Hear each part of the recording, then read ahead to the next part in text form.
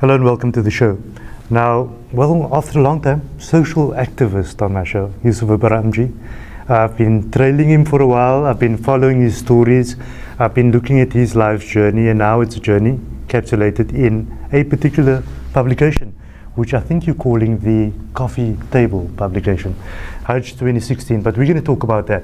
But before I go there, I like going into the aspects of what comprises a particular person, why I find them interesting, and then to understand their work. Yusuf, welcome to the show. Assalamu alaikum. Thank you, Brother Faizal, and lovely being in the Deen TV studios here in Cape Town. Finally. Shukran. Well, it's our pleasure, I must say. Now, we look at this publication that you recently put out there, and people have been following what you've been doing from the Hajj, and then to encapsulate that in a particular book, as you might say. But before we go there, I sort of want to delve into you as a person. I know that we have an interesting journey there. Where did all that start, and how do you define Yusuf? Well, I'm from the capital city of Pretoria, born and bred in Pretoria. I did my schooling there, became a teacher at the Transvaal College of Education. Always wanted to be a journalist from a very young age. Suppose comes from my father and grandfather, always reading the newspapers and listening to the radio. And after a year, became a spokesman for the Department of Education in the Administration House of Delegates. Subsequently joined the SABC as a parliamentary reporter, became a sub-editor in Johannesburg, went back to my community where I launched a community newspaper, revived it, and then subsequently joined Talk Radio 702 as a young freelance reporter in Pretoria. And over the past 21 years, I was with the company in various positions, full-time reporter, acting news editor, crime editor, became the station manager of 702, and then the head of news and current affairs, and also very actively involved in the establishment of the civil society movement called Lead South Africa and Crime Line. And yes, in December last year, I decided to move on and wanted to be my own boss for a change. And Alhamdulillah, a year later, that's exactly what I'm doing, consulting, doing social cohesion, the CEO Sleep Out I'm actively involved in, and trying to do a bit of good with projects like these, trying to do a bit of charity in a very small way. So that's a quick round circle, but a very active and busy one, and sort of having your tentacles into everything. Very interesting. But tell us about the family life. How do you cope with all of that amidst what you do? Well, I think keeping a balance is important.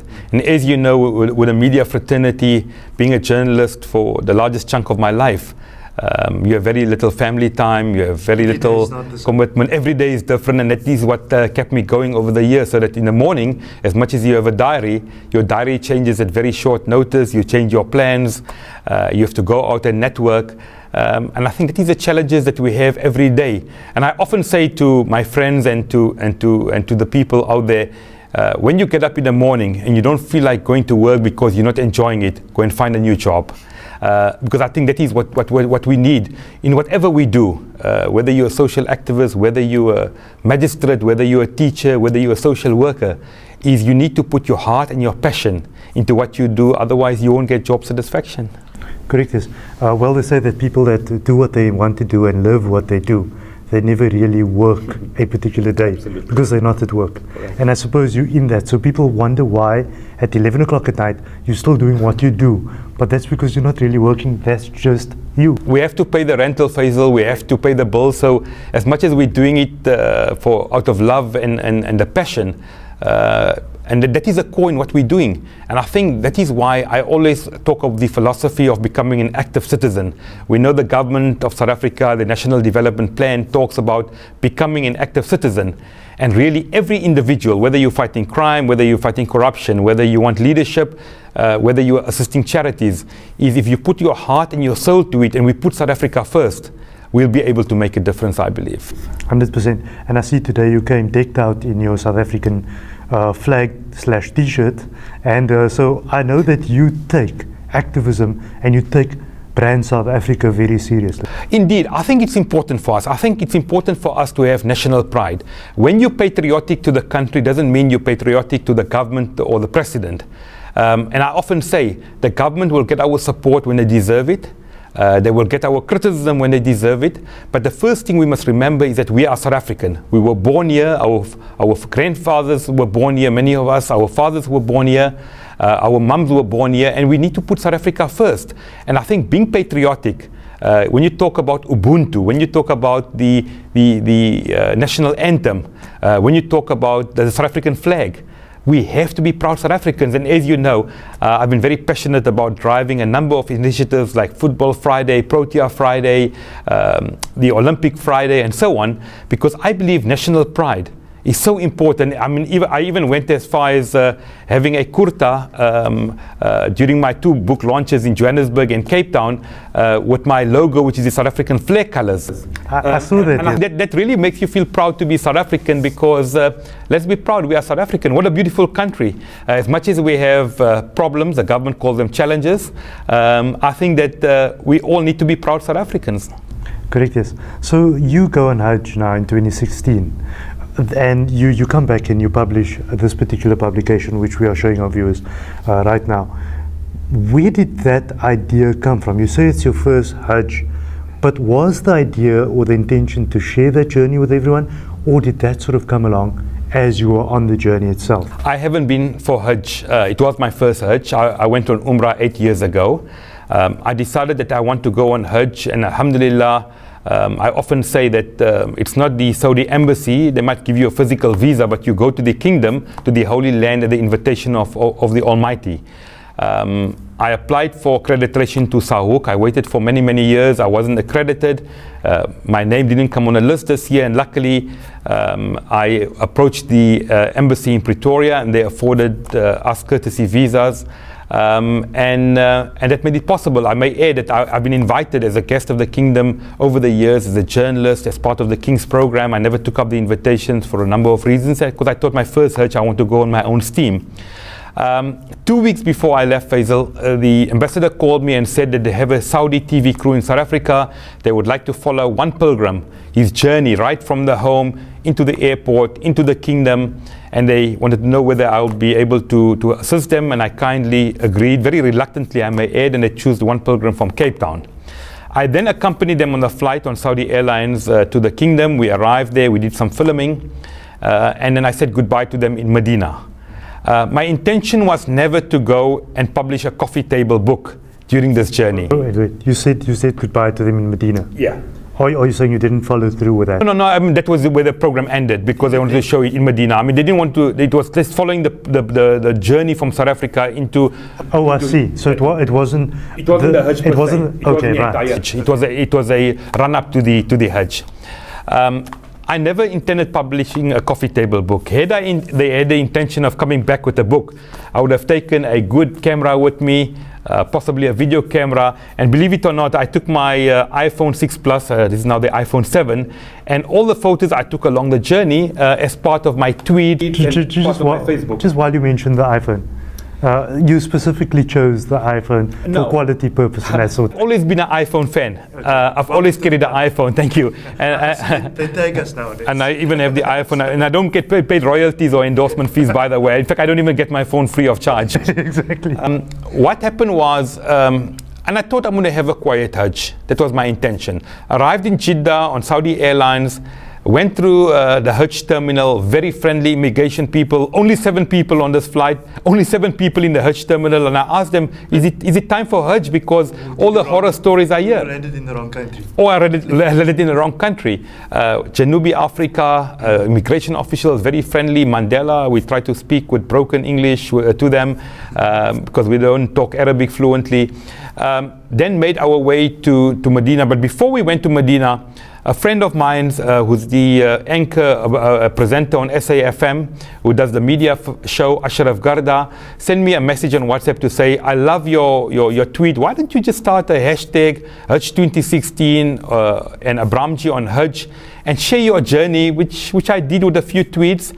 And before I knew, not thinking much, and before I knew, hundreds of tweets went out wherever I could get chance along the journey, during the ziyarats, the touring, be it at the tomb of our beloved Prophet Muhammad sallallahu alaihi wasallam, the architecture of the Haram in Medina.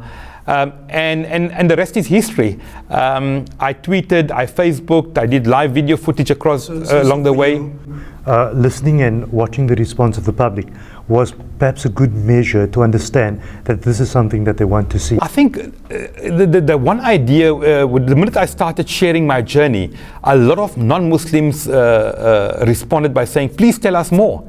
What does it mean to pray at the tomb of the beloved Prophet? You ask him, you ask the Almighty that the Prophet intercede on our behalf on the Day of Judgment, and you were I was trying to explain the whole thing. I mean, even the Ihram, try to take a Wikipedia link and show it, explain what the Ihram is about, what is Tawaf, why do you walk around 7 times, why do you go to Mina, why do you do, what is the most important day of Hajj, the day of Arafah, and so on. Let me fast forward. Arrived back 4 weeks later, had about 1,200 photographs on this phone. My storage was getting full. I went to my dear friend Yasin Teba, who is involved in marketing and branding, and I said to him, Yasin, do me a favor.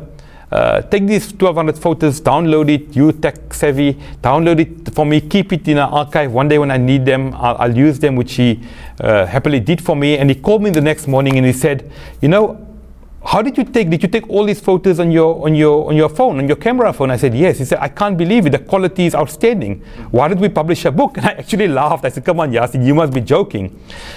He then got hold of a friend of his, Muhammad Ismail from Custom Islamic Art. He gave him the brief. And he said, yes, we're publishing a book. They worked almost 24 hours for a few days, putting the book together, which has 400 photographs of my journey, which they chose, right from the beginning at home, into Jeddah, into Medina, the ziyarats, back to Jeddah, into Mecca, the 5 days of Hajj, and then back from the airport in Jeddah to OR Tambo. And here we are. You know, I went to my dear friend Muhammad Farooq Hussain from Lodium, an educationist. He did some of the contributing writing.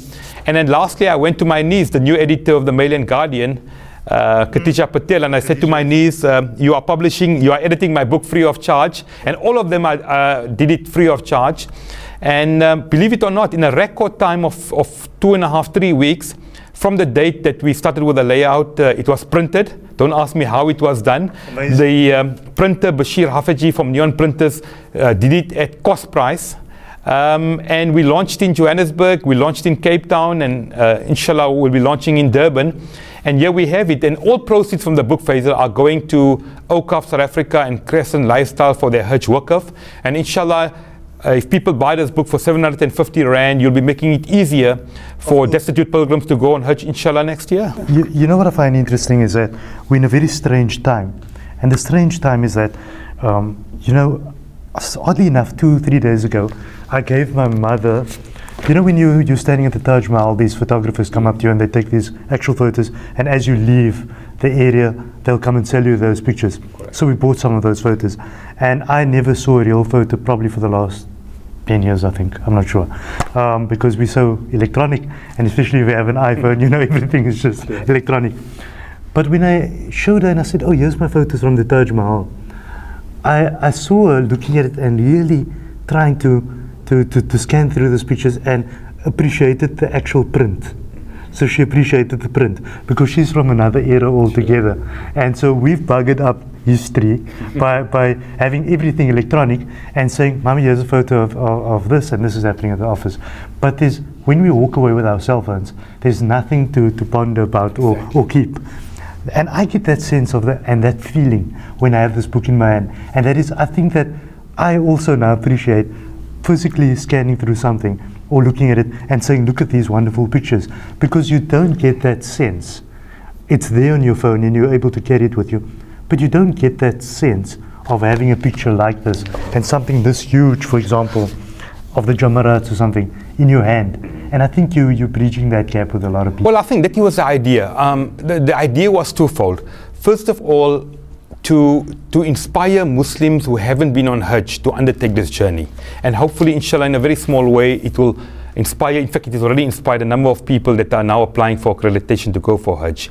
People that have been on Hajj, to keep it as a souvenir, Dr. Iqbal Survey brought his mum to the Cape Town launch, and she was on Hajj 30 years ago. When she compares her memories of 30 years ago to all the changes we are now seeing, it brings back a lot of memories for the Hujjaj. For non-Muslims, it is to show them what the religion is about. We know that very often Islam, we are dubbed as terrorists, we are called jihadists. We know that Islamophobia is rife. And the idea with the book is also to showcase what our religion and what Hajj is about. Hajj is about all standing united. It's about people coming together peacefully. And I think it's important for us to educate the world. And let's be very straightforward and honest about it. The Hajj will make the news if there's a stampede, if there is a fire, if there's a terror attack. It will be headlines all over the world. Hajj 2016 or Hajj 1437, alhamdulillah, we didn't have a single incident that made the world headlines. And why didn't Hajj make the headlines? Because the media, as we know, internationally wants sensationalism to thrive. And I thought another good reason why we need to put Hajj on the map. And believe it or not, since I came back and I made this thing, the intention of the book clear, the publication, it has been all over South Africa. Print media has been reporting it, electronic media, both radio and television. And really, I think the feedback I've had is just amazing. I had a Christian lady at the launch in Cape Town, and she sent me a very interesting message last night. She says, I want to explore your religion much more. The event has inspired me. That has really filled me with joy to say that is the intention. And just that one incident alone, correct, you'd say that my mission is complete. No, that was the one. The other one was during the journey, Faizal. Somebody sent me a tweet, also a Christian, and said that you've made me more religiously conscious by sharing your Hajj journey. Aside from the fact that a number of Muslims were saying, thank you for bringing back our memories, we wish we were on Hajj or Umrah again, etc. And I think that is the idea, is we educate and we inform, and more importantly, we use social media to our advantage. Social media can be quite a distraction. We know that very often people use it for the wrong reasons, but if you use social media responsibly, like for example, sharing your journey and putting it into what we've done here, I think, alhamdulillah, it will really go a long way in trying to inspire people to really do good. So most of my viewers know that I've been away in India for a couple of weeks, and we were sort of tweeting everything. But the funny thing is, now that I came back, wherever people see me, they say, I followed your journey. I saw you on the elephants. I saw that. So people do follow that because I think it's a sense of escapism. I think many people don't always get the opportunities to go on Hajj and to go to India and these places. And if you can share those journeys, I think that's an important thing. Let me just add, Faizal, and I think that is what we as journalists or media fraternity people do. We've got a great following on all the social media platforms. And that following is almost like a cult following. It reminds me of my dear friend Mufti Ismail Menk, who was in Cape Town when I had presented a book to him at Masjid al-Quds during the Jummah talk. And I said to him, Mufti Sahib, you've got 1 million followers on Twitter, you've got 500,000 on Instagram, you've got about 2 million on Facebook. All I need from you is one tweet or a retweet that will probably sell me a few thousand books. And alhamdulillah, he did it. But it shows the power of social media, especially people with a standing, to share their journeys, to share their stories, but more importantly, to do some good. And I think doing good should become part of our daily life. Something else that stands out about this for me is the future. The future from the perspective of, you said that Dr. Iqbal Survey's mother came into the environment and she reflected on the past. And that would naturally happen because I think everybody that's been for Hajj or Umrah reflects on what they saw at the time. But the interesting thing about this is that when it's 2026, people might open the book and say, you know, this was my grandfather's book, and look what the place looked like then. So this is a timeless piece. It's a capture in time. And I think that's something that we need to think about. Interestingly enough, that was the point that Dr. Survey made not yesterday, during the launch in Cape Town, where he said, you know, in 20 years' time, when people go through their coffee table books and see, you know what, can you believe it, how things have changed? And let's give credit to the Kingdom of Saudi Arabia. I mean, the infrastructure, the security, the whole operation of Hajj has really improved. And you can't believe it. Even people that were on Hajj 5 years ago said, I can't believe how things have changed. And yes, you know, we talk of the Olympic Games, we talk of the World Cup. It compares nothing to the Hajj, because here we are on the plains of Arafat, hundreds of thousands of people. In fact, this year it was the lowest figure, by the way, in almost 10 years. There were only 1.8 million people compared to 3-4 million people going on a Hajj. And if you stand there, even with 1.8 million people, you ask yourself, how does it all fall into place? And I think it's because of the mercy of the Almighty that makes sure that everything just happens. Of course. Now, that's a very interesting point, because about 4 years ago, we hosted my Design in Cape Town, and I was his MC, and I was involved with the event at the stadium. So there's 13,000 people in the stadium. It's weeks of planning. It's days and hours of no sleep, and then there's 2 weeks of resting after that because of the show. And assimilate that to the millions of people that come into a country that require services. It's mind-boggling. You know, Faizal, the one thing which is still difficult to come to grips with is, how does it all fall into place? The bus is moving in one direction. Fine, we have the tourists, the tourism companies, we have the travel agents that guide and show the people what to do. And really that feeling is amazing. I mean, we talk of the national anthem of the Hajj being the Labbaik. When you recite the Labbaik during the Hajj period, it fills you with so much joy, because we are proclaiming, here I am, my Lord. Labbaik Allahumma labbaik, labbaik la sharika laka labbaik, innal hamda wa ni'mata laka wal mulk.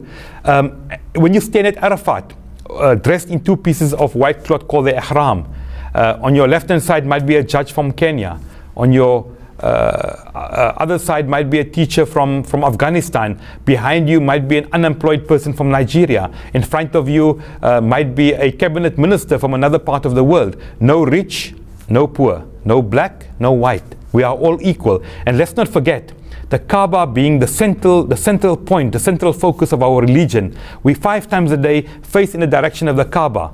As much as we have differences, we always fight, and we fight amongst ourselves, but there are 3 words bring us all together, or 2 words bring us all together. Allahu Akbar, Allah is great. And I think things like these, when you reflect, really puts focus on us as Muslims to show what our religion is about. And again, with the coffee table book, we've seen it in South Africa. You know, being a social cohesion advocate, I asked for donors to sponsor books to be given out free to school libraries, to municipal libraries, to the National Library. In Johannesburg, we raised about 275,000 rand at the launch. And in Cape Town, a well-known businessman, Neil De Beer, stood up and said, I'm buying 100 books for libraries in the Western Cape. And he made the point, I'm Christian. Yes. But yet, this book is not only about Muslims, it's about bringing people together. It's about sharing what your religion is about. It's all about. Correct. Yusuf, you as a personality, in conclusion, I think that a lot of people follow what you do, and you've been there, done that in many spaces. And today we find a host of youngsters coming up, sometimes not very sure what direction in life to take. We find influences on the social level, we find influences on political levels. So we have microsystems, mesosystems, all these systems that influence the way that youth develop today. And the challenge is there. So, like you say, government calls them challenges. What's your advice to youth, to inspire them to go out there, embrace South Africa and embrace their space as Muslims and their identity within South Africa? Well, I think the first thing I often say is that we must be proud Muslims. You might be a judge, you might be a teacher, you might be an editor, you might be a journalist. The one thing we need to be very proud of, Faizal, is we are proud that we are Muslim. And we must use the powerful standings that we have in our community to showcase our religion. We know that amongst the youth today, the problems of drugs are rampant. Unemployment is a problem. I can sit here the whole day and give you a list of all the problems that we have. But I often say, if we want to take South Africa forward, if you want to take your own personal growth forward, there are 3 priorities for me. Priority number 1 is education. Priority number 2 is education. And priority number 3 is education. If we want to be successful in life, please make sure that we educate ourselves and we educate our children. That will take us forward, not only for personal growth, it will take our country forward, and inshallah we'll be able to come out as better human beings, because education makes a difference. Yusuf, thank you for coming onto the show. It's been truly inspiring. We wish you all of the best for the future. Shukran, Faizal. Lovely being on Deen TV, and you well as well. Shukran. Thank you. Yusuf Abramjee, and our social activist and now author of this particular book, if I can say author. I must say it's been an interesting journey, just the interview alone. And we do hope that you'll join Yusuf on his journey by purchasing one of these, because lots of it is going to funds that benefit society. Until next time.